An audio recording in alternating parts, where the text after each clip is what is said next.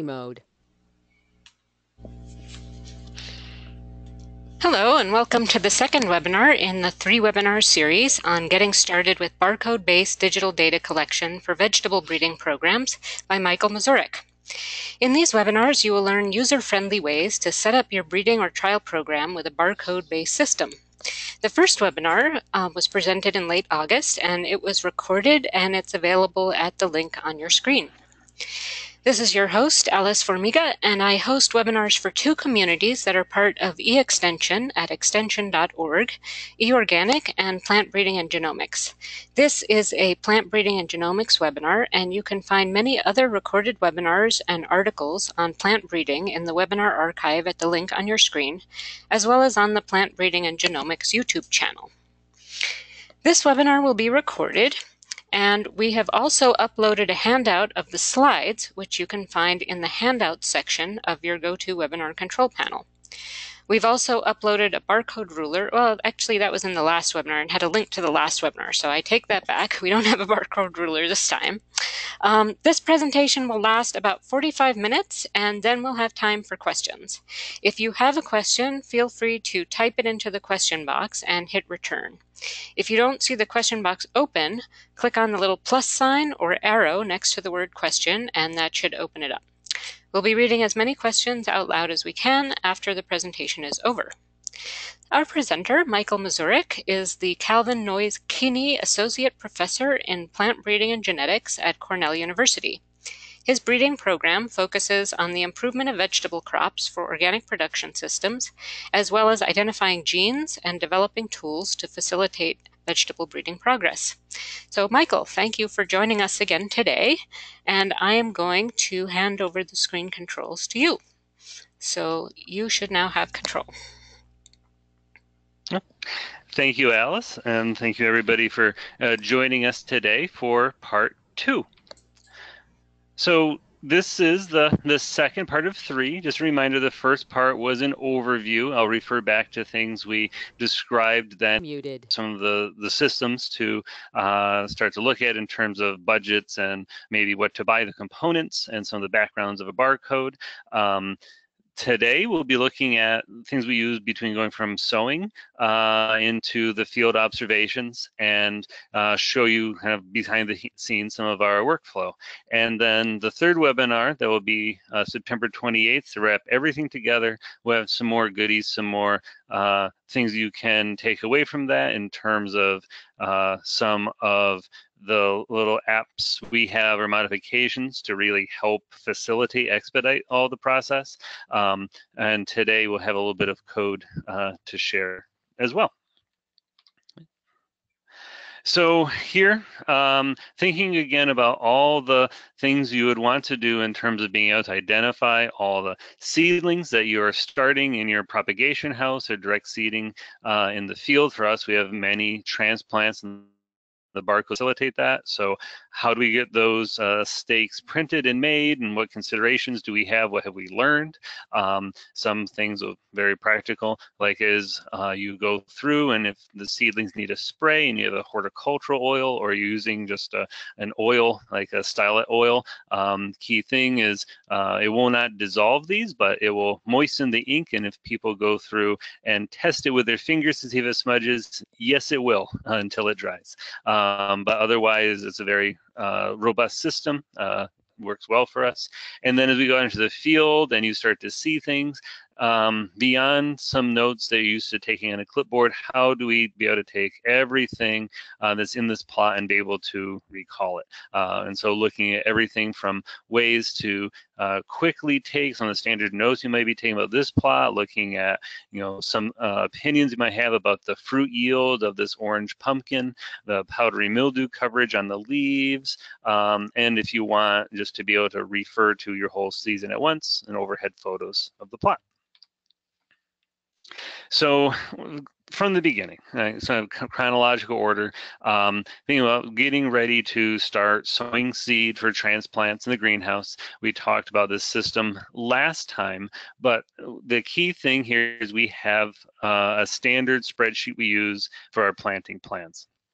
And we always start with a plot number, and so here the plots, it's our consistent system, so we have it's 2017-plot 101. We have a previous number column where we have the seed packet we sourced this from, so in 2016, this plot, this plant, that's where the seed came from. If we need to trace it back to the exact packet, if there's issues with cross-contamination, maybe a pollination wasn't a true self, maybe there's some genetic variation, it's not fully inbred yet, going back to the plant can be really important. We have the pedigree as a separate column, and then the generation. It's a little redundant, but you'll see why that's handy in a minute. And also we have this kind of simple notation, the quick summary that is essentially the plots here, but without the year designation. And as I go to the stake, you'll see where that comes in. The way we facilitate that, simple spreadsheet copy paste, but as we paste this column over, we can just highlight this column for the simple category, do a replace all, do 17 dash, and then just type absolutely nothing in the box to replace it. And so they effectively just deletes that 17 dash. Note, if I went to do that from any other column, the dash isn't unique, and so here we have a 17 dash, and so if I were to do that in any other column, please be aware it won't work as well, because it will remove 17 dash and we'll end up with 16 dash 32, which isn't what we meant to express at all. And then how that translates to a stake is that simple column. That's kind of how we want to be able to quickly refer to something in the field, is here on the top.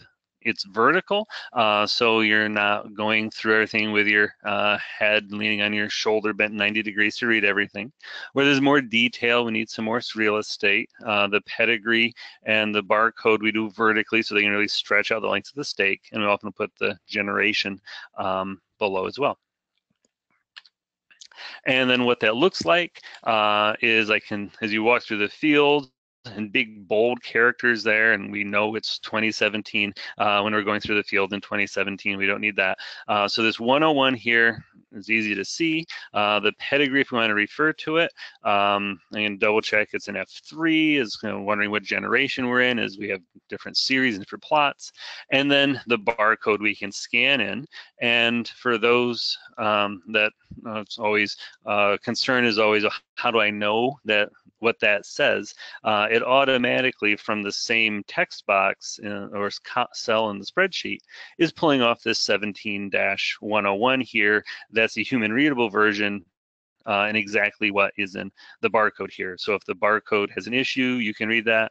And also later, as we're harvesting, we can't just write 101 on everything, have those labels. This is when you start to need to have like the full year end plot, as you have programs that hopefully go on for many years. Knowing which year is critical. And so this is our basic setup. Things to watch as you set this up and send this to the printer. Often these will come flying out of the printer at about 10 stakes per second coming off in the spool. So you really want to check things before you hit go or do a little test batch. So you want to check the longest names you have here, because otherwise something that happens, even though we're conscious of it, is you have some of these that have a word wrap happen, and it goes on to a second or third line, and that will cover up your barcode and can make it impossible, but usually just a little trickier to read with some of this covered up. The barcodes, an interesting challenge we've had but figured out, is that as you add more characters, it'll be more dense, and at some point it'll get a little too fine to read robustly in the field, and you'll have jumps in sizes. And so if I decided this was a little too in the program, it's just like a text box, so I could grab down here at the bottom, pull down, and drag down. Oops. clicked on it. And in doing that, it will jump to another size. So depending on the resolution of the printer, you'll have larger or smaller jumps. We went with a little bit higher resolution printer now, just so we have a little bit more control and we can adjust the size of the barcode a little better. You'll also notice we're using the code 128, one-dimensional barcode. It's something that just works a little better for us, as we talked about in the last webinar. And even if you're not using barcodes, just getting these printouts are going to make sure you always know what number something is without any questionable characters and writer's cramp as we go through thousands of these steaks a year. It's just nice to have them printed out, put in the pots, and there's more information if you can print it out versus if you have to write it. And so as we generate these, we have a dedicated steak label printer. Some of them are multi-use. You can also use it for barcode stickers and labels. We've gone with a 23 mil plastic steak. There's various thicknesses. You can get some very thin, almost paper-like steaks. And we have just found that a thicker steak is a little bit more like the plastic pot labels would normally use in the greenhouse, and it's just easier to stick into soil, etc. And we have liked a size that's 3/4 of an inch wide and 5 inches long. When picking the lengths and also picking your printer, there'll be different printers that can handle different length steaks and vice versa. So that's something we need to match up and decide as you go, keeping in mind that some of this will be lost in the soil. At the last webinar, we'll also have a list of all the things we buy, kind of where we find them, and some of the pricing we've been able to find, some of the model numbers that we're actually using. So hopefully that's something that lets people just make this a very portable system into their programs if they wish.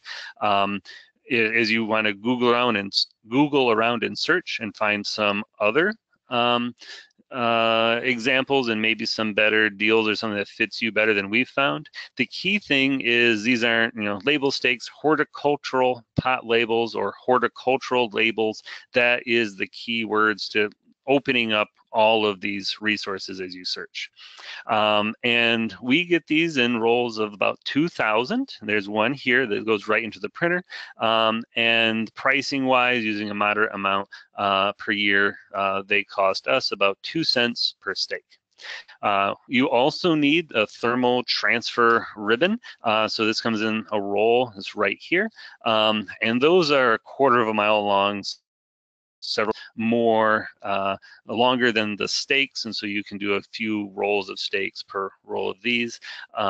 And so the price is about 1/10 of that of the steaks. And they do have to go together. You're actually transferring the ink and the thermal head of the printer onto the steak. The printers, the ones that we're using, is the most expensive part of this. This is about $3,300, and sometimes we are printing, the morning of just in time, as we have people busy sewing. One of the things we have to keep in mind with our budgets is, the hourly rate, fringe indirects of all those people, and so trying to be able to use that labor as most efficiently as we can is important. So we are often, if we have more time in the day, we'll print up some more steaks and keep going. If you have a different sort of program where you are able to anticipate a little bit more ahead with all you need, you can also seek out a number of printing services where you can send them your spreadsheet and then they will print up your steaks and send them to you, and you can avoid the infrastructure cost of the printer. Also, there's a number of different ways to label the flats. Also putting stickers on the flats themselves. The stickers stick really well on plastic, and so that works well. On the styrofoam speedling trays, not as well for us. And some of the value in having that label, the barcode right there, even beyond just the number on the steak, is that as you go through the greenhouse and stuff is starting to germinate, you can quickly make some observations of what's going on, and it makes it very easy to record it. As we have the stakes, we can scan in the barcode and be able to note. On the left here, we have a couple flats with some very uneven germination and some albino seedlings. That might be a concern, might be a recessive trait or something we want to make sure to watch in this population, maybe purge it, maybe start some more seeds. And the other example on the right is some squash seedlings coming up, two in the center with some very virus-like symptoms. And so to make a note and to check that, scanning it in is a great way to just have that all digitally right there with you. The other advantage we have is when we're in our prime seed sowing mode, we're doing so many flats filling greenhouse after greenhouse in our case, and our seed room is about half a mile from the propagation greenhouse. And so as we have some people still pulling seeds, getting them ready to plant succession crops, being able to just scan in everything that's not working well and email it, text it to the person in the seed room and say, hey, can you grab some more of these seeds, is just way more efficient than writing something down and heading back over. Another thing we do, and this is maybe a departure a little bit from the that seed digital aspects, but I guess it is in a way, because as we pull the seed packets we're going to plant, since they all have a barcode on them themselves, to make the planting plan and to enter in everything really well so we know which seed packet it came from. Scanning them in is way faster than typing.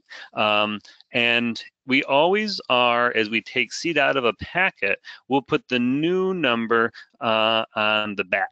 And so this is an internal control. So if I want to go back to this packet because of some good or poor feature we need to follow up on about the plants, having that number on the back is a great internal control to just confirm, yes, it was taken from that packet. Also, as we go to plant, we'll pull them into a new packet, and when we do that, we'll put the number we need to sow in there. So it's a little bit of extra work, but it also protects our very valuable seed stocks, some of which will go into our climate-controlled seed storage for decades afterwards, from being in the greenhouse and getting cross-contaminated with wet potting soil, coated fingers reaching in, or potentially any watering or roof leak mishap. So keeping that seed really pure and clean is important. So one of the steps we do. Okay, so after everything is up and you're ready to go to the field, we have tried out a couple different stakes. In the end, we use a mix of both. And so I wanted to show you the two we've hit on. The first are some wooden stakes. Many people I know use these. We use the ones that's the 12 inches long, inch and an inch wide, and the color-coded ones so we can really see them easily in the field. What we like about these is they're short, so they fit under the row cover, under the cultivation equipment, and as we're transplanting, just to make sure everything is lined up, nothing gets off between packet to flat to field, we can actually pull the stake right out of the flat, and we have these plier staplers. We can just staple it right to this wooden stake as we're putting it in the field. And so as we're taking the transplants out, their stake is like you might just transfer it to the field anyway, is just secured here on this stake. The plier staplers go right through the plastic of the stake and the wooden of the backer stake. The downside is they are 20 cents each and start to fail after about 3 months and starts to rot off right at the soil line. You can bust them off, stick them back in, as we did for this row number one here. As you can see, it's shorter and shorter throughout the season as it kind of rots away and we stand it back up. So that's the downside of them, is they just don't last very long. The alternative, and what we really enjoy right now, you can see it right next to this orange wooden stake. We have this much taller 32-inch wire stake with this plastic card on the top and some corrugated plastic, the same as people might have have for different signs to put up in their lawn. That's the same system. So we just buy these from a horticultural supplier. So a variety of heights. We get the 32 inches tall ones. These are much add up much more quickly than those popsicle stick stakes. So 1,000 of them, which is what we easily use any given season. That weighs about 400 pounds. So the storage and transport of these, is something where you have to plan ahead a little bit more than just those wooden stakes. The things we love about them is they stand up above the crop, they stand up above weeds, and as you're walking by and need to scan this in, you're not bending down and doing a deep knee bend lunge at every plot to scan in the little orange stake. You're actually scanning it off at a much more ergonomic height. Stickers adhere very well, and so these last the whole season, no problem for us. And you can apply a sticker over the sticker. The plastic card tops last 3 years. The metal wire, depending on how you take care of it, lasts easily several years. It's a little bit more expensive up front, but I think it works out better in the long run. The metal is $1.50 each, and the plastic card tops are 20 cents a piece, and lasts a couple years, the same as the wooden stakes. But we never spend any time looking for the plot label. It's always right up there, easy to see, and if you need it much higher, you can go up to a 4-foot tall stake. A few inches will be in the ground, but it's quite tall. We love these a lot. As you go through and need to scan those in, I won't spend much time on it here. We talked about it the last time, is looking at the type of scanner you're going to use. We love these handheld ones, but you have choices Bluetooth, USB, all-in-one, and 1D or 2D. We recommend in general people look at the 2D imager, both barcodes, and it's really a lot faster to capture the image and to make sure you aim it well. Okay. So some of the systems we use as we go through the field and do some data collection. The one we started with, we can see we have all the operating systems represented here. So an Android tablet with a 1D barcode scanner. This was the cheapest system we started in. Now with some of the full function spreadsheet programs available on Android and also here on the Apple iPad, there's a lot more functionality for us. The downside still is they don't have a keyboard for rapid data entry, but you have your barcode scanner, so it doesn't matter so much. This one is a couple $100, a one-dimensional one, and is Bluetooth connected to this device. We also went to a 2D kind of rugged outdoor barcode scanner. This was quite a bit pricier, and we were here. It's paired up to an iPad, and that was working quite well for us. When it rains and you're out there, waterproof cases for these are now available. But our favorite, almost used exclusively in the field, is all-in-one scanner. It has the laser out the front to scan things in, has some very ergonomic buttons here and on the side, so it's quite nice to work with. You can choose it with a number keypad like this one, or an alphabet keypad. These can be expensive to purchase new, about $1,500. Refurbished ones from the manufacturer, the same sources. I looked online the other day and it was a couple $100 to be able to get a refurbished one. So the same price as this new little scanner. It also has a stylus, touch screen, on-screen keyboard. You can use that in addition to this very quick entry number pad. One of the main reasons we like this is it's both the ergonomics of it, and you don't have to worry anything without people needing to ask about how to pair the Bluetooth and other challenges and which device is paired to which device and making sure they go to the field in sets. This is just very simple. So as you're scanning in the barcode data and using that to, in place of a keyboard, to populate your spreadsheets, after you enter data in one cell, you have to move on to the next, not just overwrite it. So to be able to do that, you can advance to the next column or row automatically. There's a series of codes the scanner comes with, and the simple instructions just to do in the programming mode, scan what you want to do, and end program. And now your scanner at the end will transmit a tab character across the screen or an enter character to move down the screen. We use the enter most often when we're doing those planting plans and just scanning in all the seed packets and want to go down the rows. The all-in-ones, there's a setting within the scanner software that does that. And critically, depending on how many people you have out there doing this, you can also set the volume of the beep so it doesn't have that kind of grocery store checkout line beep vibe going on out in the field. Can mute that. Still getting some feedback. You've got a good scan, but it doesn't need to be that loud. Also, these instruction sheets will be important when you go to scan or pair your Bluetooth scanner. It'll tell you to enter this Bluetooth code to be able to pair it. You'll notice there's no keypad on the scanner, so you just scan a series of numbers that have their barcodes. You can print one out if you don't still have the instructions with you, but that's how you can enter the number to be able to pair it successfully. Be on the tab and to being to go from column to column as you look at a plot. And here I have some example information we might want to add about stand count, architecture, leaf type, disease reasons, etc. When you get to the last column, it'd be great to be able to reset back to the beginning so you can start on the fresh plot and have that happen automatically. So you're just scanning away as fast as you can and the program is taking care of everything else.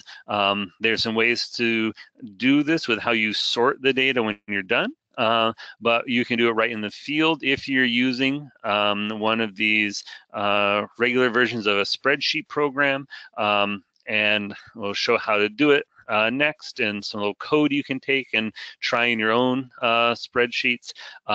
Whereas we have 5 columns here, and we'd really like it to just drop down one row and go back over 4 columns back to the fresh row. Okay. So how to do this, and how to get a good old-fashioned carriage return back, is if you go to your software program and you right-click on the tab at the bottom, the same way you'd go to rename the sheet in your spreadsheet here. Instead of doing rename, if you click View Code, it opens up a new window, and I've provided the code here that you can paste into it to have an automated carriage return function. The key thing is we tell the number of columns, and then, which in our case was 5, we want to drop down one row, and since we have 5 columns, we like it to back up 4 columns to go back to the first one. So what happens is after the scanner inputs a value into the 5th column, the cursor moves down 1, left 4, ready to go. And so it's just an expeditious way, as you can slide, to be able to enter in everything. And as soon as the data for this last observation for the plot is entered, the scanner, the spreadsheet automatically hops back right to this next cell. It makes it really efficient. Okay. The last bit, and one of the pictures I started with, an overhead photo, mentioned this a little bit in the first webinar. We'll be looking at how we do some of the mugshots of harvested fruit next. In the last webinar, but using a Wi-Fi camera. So here, Emily has this window washer pole from the hardware store with a simple 1/4 inch, 20 threads per inch bolt through the end. That's the same as a camera mount. So at the end, she has a small digital camera. You don't want a big camera here, it'll get quite heavy. And most cameras now have a Wi-Fi capability, so you can use your tablet, smartphone, maybe an old phone that you're not using anymore. Maybe you're going to upgrade in a couple months and you're still going to hold on to that old one, which isn't great, but still maybe functions well enough to just use it as a Wi-Fi device and be able to connect to the camera. And you're basically going to use this as the shutter control for the camera. So on the screen of the phone, you can view what the camera is going to take a picture of, adjust the focus if need be, and just press the button, and that will remotely fire the camera, just like a selfie stick, only the extra long version. As you're out in the field, also consider a battery backup as you're going along snapping photos. Having everything die and have to recharge is a drag. So getting a spare battery, a car charger, and for the phone or other device, the portable batteries you can plug right in with a USB. Very handy to have just so you can keep going and finish something all in one day, same lighting, etc. So in this, we refer to a lot of these repetitive overhead shots as, the mug shots. They're not these custom composed photos where just the lighting and composition for each one. We're going to crank through 1,000 plots in the fall, maybe 5,000 fruit coming into the lab.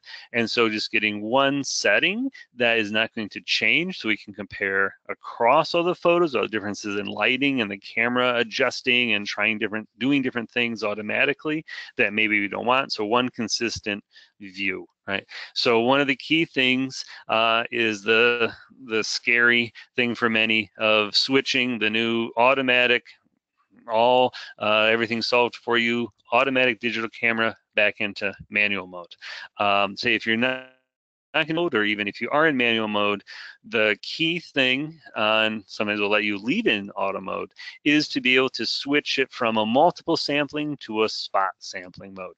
So here on this camera, here you can see we're in the settings or the metering mode, and the default is this averaging. So it looks at the whole composition, the black plastic, the weeds, the dirt, the white plastic, if you're in the south, reflective mulches are especially tricky, and just looks at the light and everything across that whole image and comes up with an average. Often you don't want that, you want the plant you're focused on. So here in the metering, you go from this multi-metering average mode to a spot where it's just going to look at the plant that probably in this case is exactly dead center, close to dead center in the image. So it's going to look at that. So even if you leave it in automatic mode, just that change will make a world of difference. The next thing is setting the white balance. If you're in the greenhouse and you have the mix of sodium and metal halide lights, metal halide especially, you might notice that all of your photos have a kind of a creamed spinach green overtone. So there's easy ways to compensate for that. You can turn the lights off, use a natural light. In many cases you can't. So how do you get a true color and not something that's a color that when you look at the photo, you know that's not the color you saw? So there's a lot of preset modes. So here on the back of this camera, we're in the white balance mode here. There's WB. There's a bunch of settings for daylight here where it's on, cloudy if you're in the shade, taking the photos, different lighting modes. But also there's these custom ones. So these two triangles and the square over it. And this camera happens to have quite a few custom modes.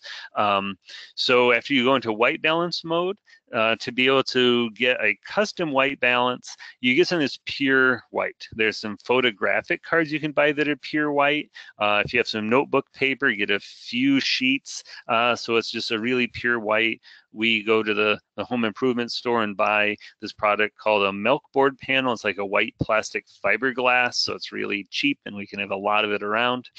But you simply go into white balance mode, custom. The cameras will vary, but essentially you take a picture of the pure white object and the camera knows whatever light it's seeing to compensate that to pure white. And then every photo you take will be set for that lighting. And so if you go inside or outside, you'll have to make sure to change that back, but it's a very great way to get the pure color as you intended. Okay. Next step is aperture and shutters, again, things that people don't deal with much on the camera, but here's an easy way to get back to it.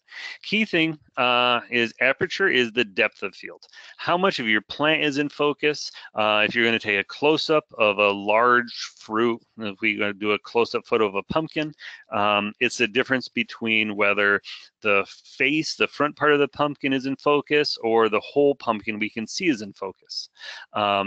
Shutter speed, we usually do secondarily, just to react to it, to get the right exposure. This is typically, we just adjust the shutter speed as a reaction to that, or if it's a breezy day, if the photographer, especially on that long window washer pole, it's a little unsteady, the shutter speed can help get rid of any blurriness from the motion. So in the aperture, how it works is smaller apertures, a larger number, and it's kind of the bottom of a fraction.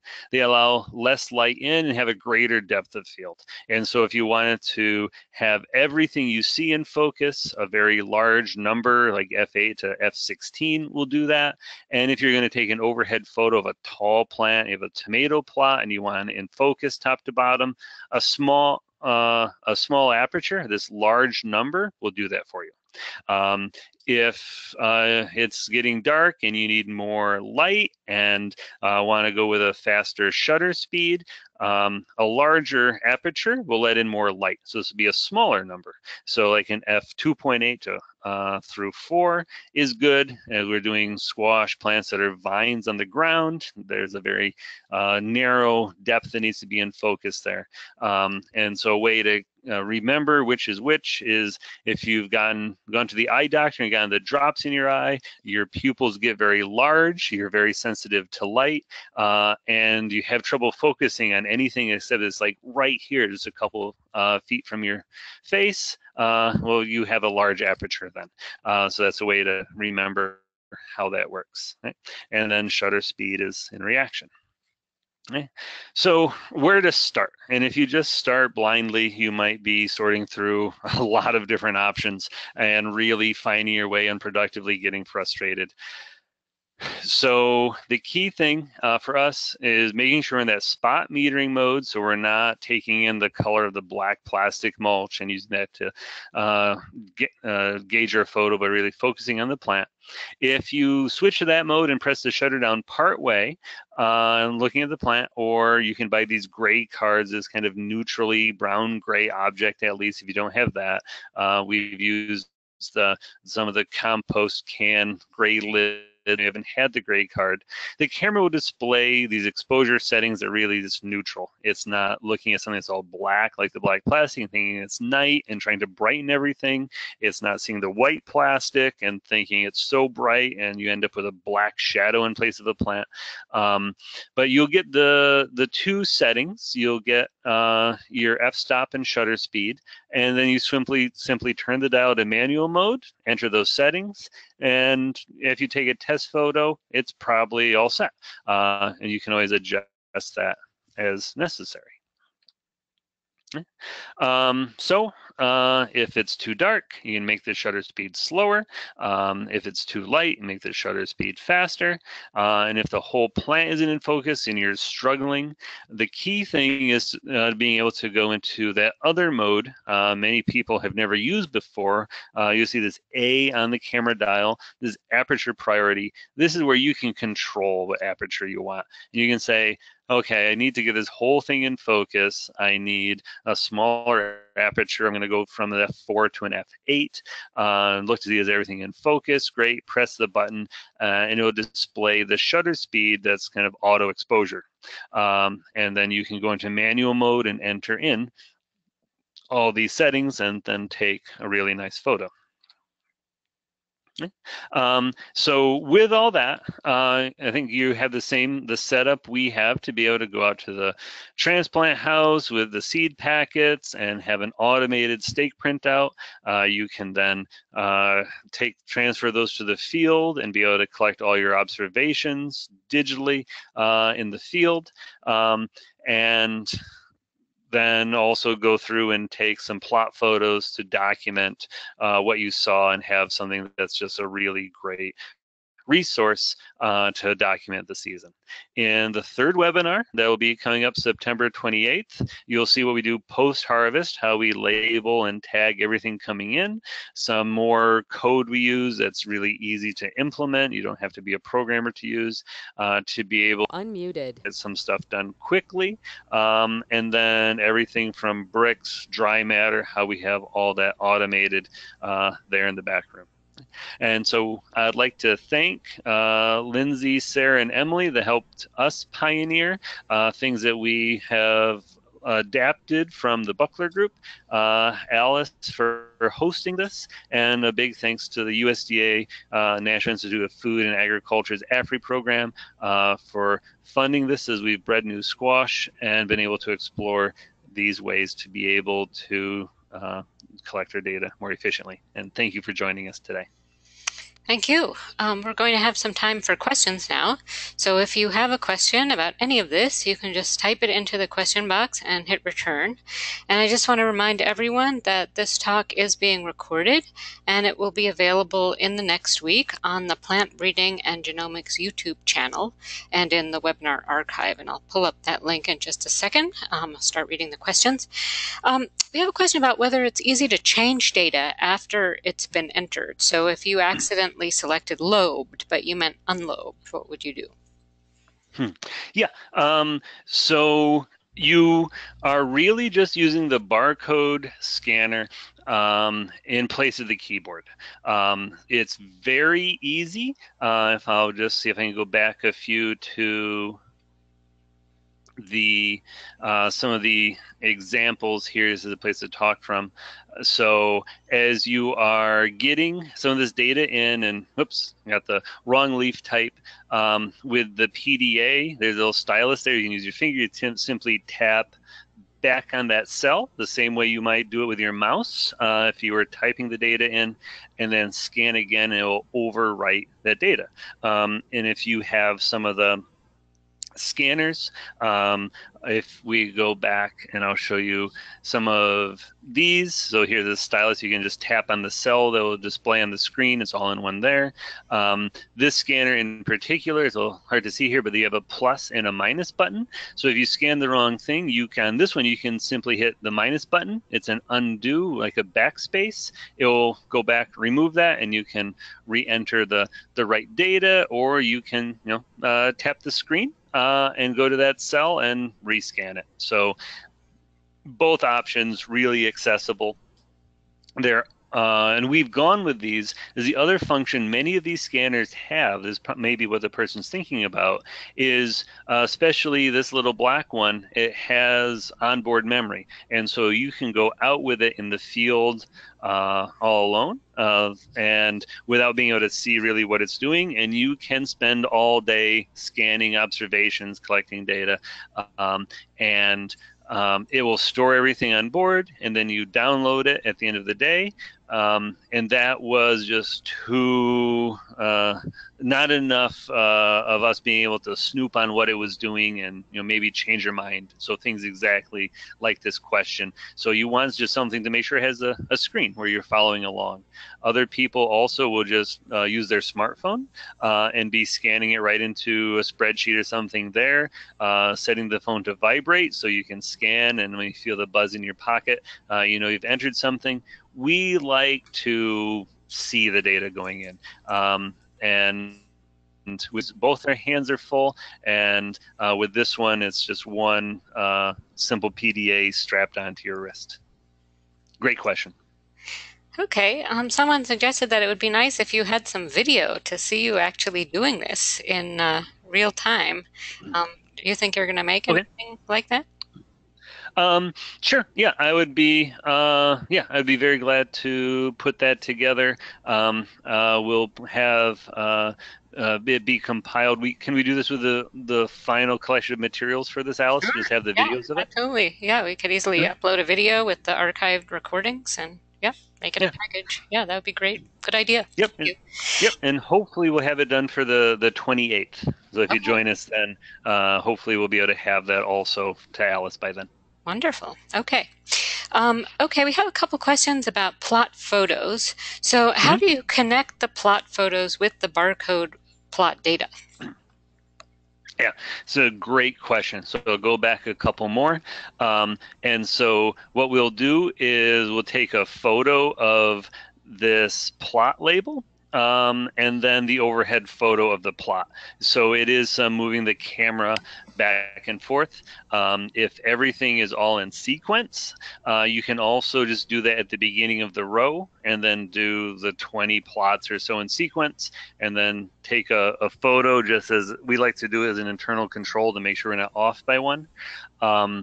If you then have the imager scanners, you can make this very large on the screen, and highlight the cell of the name of the photo and scan this in, and it will automatically label the photo that way. And I know some other people have some automated ways to be able to take the plot plan and the photos and automatically rename them. I think the Buckler group was doing that. We have a little bit more kind of hands-on approach. Okay, yeah, so this is kind of a related question. How do you find back which plants or plots are on a specific picture? Yeah, yep. And so we're typically, we'll have one population or one experiment. We'll take the photos in order, and and then if you do have to do some retakes, if you don't like one and you don't delete it, being able to see, oh, that's duplicates, and getting the confirmation of when you're on to the next row or on to the next series after you do 25 of them. That's a very important thing, that we are always kind of taking pictures. And I think you'll see quite a few of my colleagues also have the system of picture of the steak, plot photo, and we do that internal control. Later, you see when we do the fruit photos, and the post-harvest, is really easy to be able to scan in. We'll include this sticker as an internal control. We've worked at some different ways to have a dry erase board or something to drop down in the plot to also include as an internal control, and we just haven't found a quick way to do that yet. Okay, at this point, we don't have questions yet anymore, but if you do have a question, this is a great opportunity to ask Michael directly. So I'm just going to leave another minute or so in case there's anybody else who has a burning question. Don't be shy. You can just type it right in. And meanwhile, I'll put up the link to the archive here. If you just Google the Plant Breeding and Genomics YouTube channel, you can easily find that as well. And the previous webinar from late August is up there, and the others will be there too, but we hope you can also join us on September 28th. So I'm just going to leave this for one more half a minute or so, just in case anyone else. Here we go. Yes. Do you have ever any issues with the glare from the sun on the handheld scanner screens? We don't, and we're in Ithaca, so if you are down in southern Arizona, it's very likely a different sun. These are all devices meant to go outdoors, and so some of the tablets, like the Android, Apple, you might use a Microsoft tablet. Those, if you've used them outdoors, I mean, that's what you're going to see. The outdoor tablets, we've tried some of the other ruggedized tablets, but like these scanners, you can see them just fine. It's much better than your laptop screen, which, if you've tried to work outside on a steady lunch break, is frustrating. But these are much easier, and you're not needing to look at them so much and double check everything, but you can see it just fine in our experience. Okay, great. Well, I think that's it for the questions then. But I'd like to thank everyone who asked questions, and thank you again, Michael, for giving this webinar. And we hope everyone can join us back for the next webinar. And okay, thanks for joining us, everyone. Thank you.